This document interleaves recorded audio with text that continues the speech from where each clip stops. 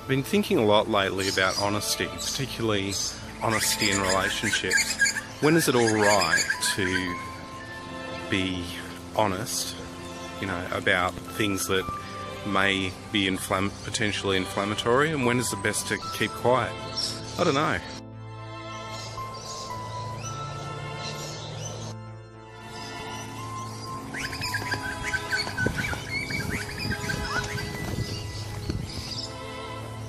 Some people talk about honesty like it's the most important thing in a relationship, and for the most part it is, but then there are some awkward times where maybe honesty isn't like the right thing. For example, if it comes to a woman being fat in those pants and you say, yeah, you do look fat, chances are you're gonna get slapped for that. So yeah, I think it's odd.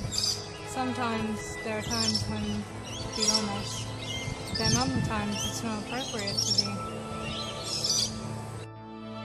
So I guess the trick is, when are those times?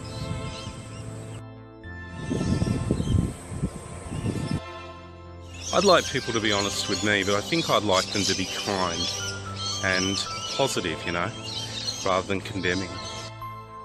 Yes, I'd like people to be honest with me, but they could say it in a more kind of way, in a way that isn't so thoughtless and maybe more gentle.